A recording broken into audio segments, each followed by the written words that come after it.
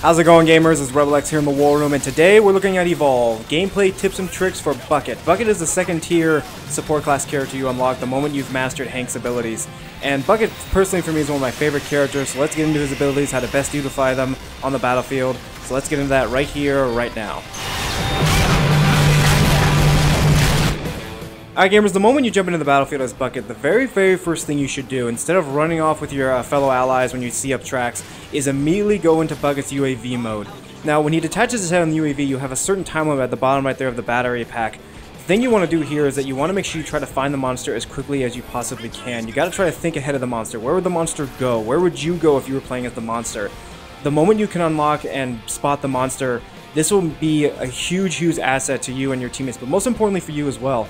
Now, when you have to deploy your UAV, you're going to be far behind from your teammates, so always make sure you keep a lookout for animals, other creatures that could possibly trap you. Now, the other thing too is that you want to get ahead of the monster. Bucket, for me, is a defense class type of character. His auto turrets are amazing, especially if you attach the upgraded damage bonus for him. The best thing too is that because these turrets shoot bullets, if the medic on your team has devoid a lot of weak spots on the monster, those turrets will automatically hit those weak spots, creating even double if not triple damage. And once you get ahead of the monster and try to plant where the monster is trying to go invisible so no other creatures will attack you or get you. Plan your turrets along the path of where the monster might be going.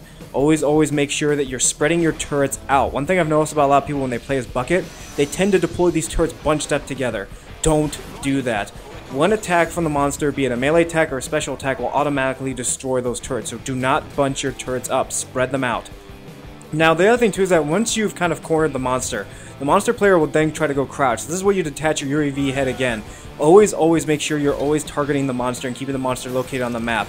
You do not want to give the monster player a break in this. The Bucket is designed to spot the monster 24/7. You got to keep up with your job. Once the monster has been cornered by the trapper, try to encircle the monster with your turrets. Try to set them up, a couple on the ground and then a couple up top. When the monster player is fully cornered, they're going to panic and they're going to get hit by your turrets no matter where they go. So always plan, I would say, plant 2 turrets on the ground and the remaining 3 up on high ledges, circling the monster. Keep the monster backed into a corner as best you can. Try to just continue to harass the monster. Now, Bucket's heat-seeking missiles, they do a decent amount of damage, but don't rely on them too much. As I said, Bucket's strongest strength is his turrets.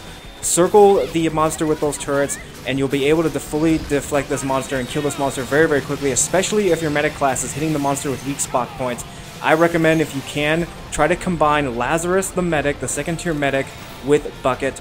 That way, whoever's playing as the medic can create those weak spots, and Bucket's turrets can do the double and triple damage, killing the monster very quickly. So always remember, circle the monster, only engage the monster if you absolutely have to, but keep Bucket at a distance, and always use your invisibility, both to cover your teammates when they're down, and to cover yourself when you're running off to try to catch up with your teammates, and plan traps ahead of the monster.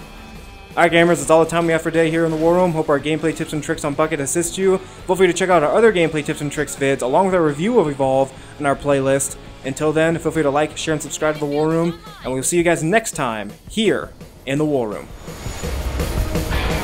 Take both barrels! With through its armor! How delightful!